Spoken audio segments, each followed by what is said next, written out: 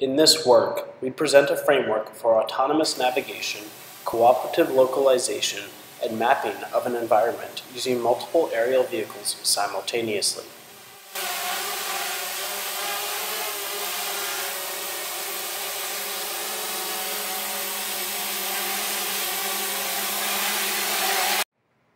Both vehicles initiate a feature-based sparse map.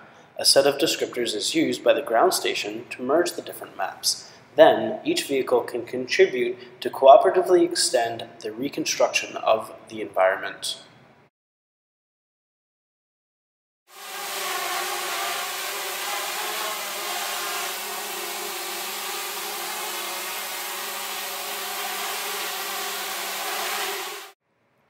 Our framework employs a monocular visual odometry algorithm to solve the localization task, while the scaling problem associated with visual information is solved by exploiting the disparity image associated with the RGB image.